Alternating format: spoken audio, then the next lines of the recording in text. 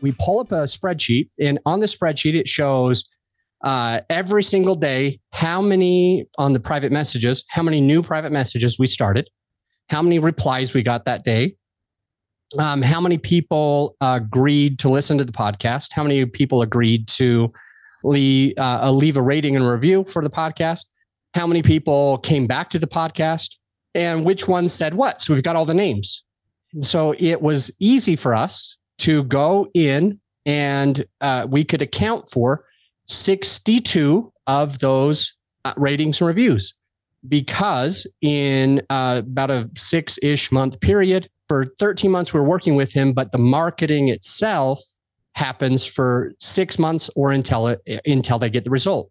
He got the result in 6 months, so we stopped doing the paid ad part 6 months in. And so we look at those 6 months and see what the traction is. And he doesn't get a whole bunch of traction in the first month. That makes a lot of sense, because it takes time to have these conversations with people in order to finally ask them about a podcast that they've heard of and which one we should listen to. We actually go in and listen to it. We offer feedback for it. And then later we say, hey, have you heard of this person's podcast? There's an episode that I'd love to share with you. And so we track every single time we're doing that. And obviously, like I mentioned, it takes a few weeks. It takes 3, 4, 5, 6, 7 weeks until the people that we're connecting with on a more organic way, we finally end up, because it's a slow play. We don't ask for marriage on the very first time we meet somebody. We court them. We get to know them. We have a relationship with them. And later on, after they've given us something to listen to,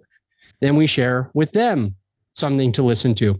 And we ask them what they thought about it. And then if they say something really nice about our client's podcast, then we say, I love what you just said with that. I bet, I'll just throw out a name, Sarah would be happy if all you did is copied and pasted what you just told me and make it a written review of her podcast. And if they say, yes, I'll do it. Or if they ignore us, then we track that every single day. So we look at this, and most of the days there wasn't a person, in 6 months' time. Most of those days there wasn't a person that said that they would do it, but 62 people over the course of those 6 months from wherever. I think it was, I don't remember the first month, but I know it ended on November 22nd of 2023. So we look at this on November 22nd of 2023 is when the marketing ends.